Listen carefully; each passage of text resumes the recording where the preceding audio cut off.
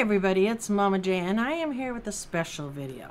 First of all, I want to thank Collector's Conquest for the postcard that he sent over to me. You guys need to make sure he drops videos for channel members only, so go subscribe to his channel members. He's always showing off the new toys. Always. Collector's Conquest got tons of videos. Check the playlist. Find a franchise or subject you're into. Have some fun watching some videos. Please like and subscribe. Also, check out the channel membership. Okay, but we're on to the next thing. So, Collector's Conquest has hit 10,000 subscribers on his channel. So, he made this really cool, awesome new sticker, which I am going to post a picture right here so you guys can get a good look at it. The mini characters on the sticker represent milestones in Collector's Conquest journey to 10,000 subscribers. Lightyear movie.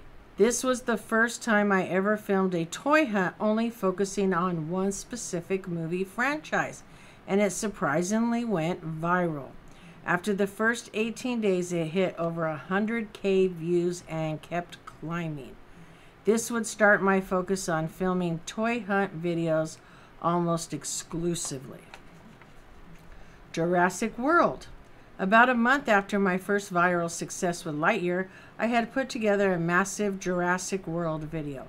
The video also happened to go viral and climb for so long that it was the main factor that got me to the first big milestone of 1,000 subscribers.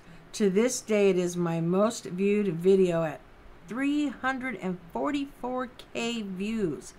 But I do have a current video that is running for the #1 spot.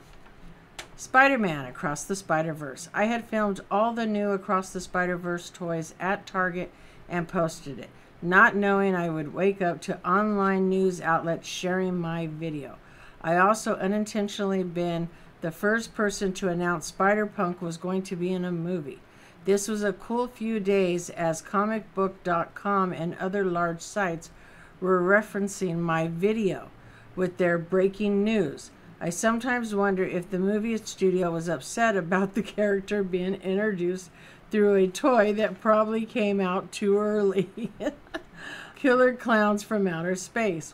From the start of filming this, I knew I wanted to make this a full guide to all the things Killer Clowns at Spirit Halloween. Being one of my favorite movies from my childhood, I probably traveled to around 10 different Spirit Halloweens to find everything. I was also very proud of the thumbnail. It is one of my favorite thumbnails to this day and was all made by setting items on top of a doormat. The video has been one of my top videos for a while and still gets continuous views to this day. The Little Mermaid live action movie. This video took off almost immediately.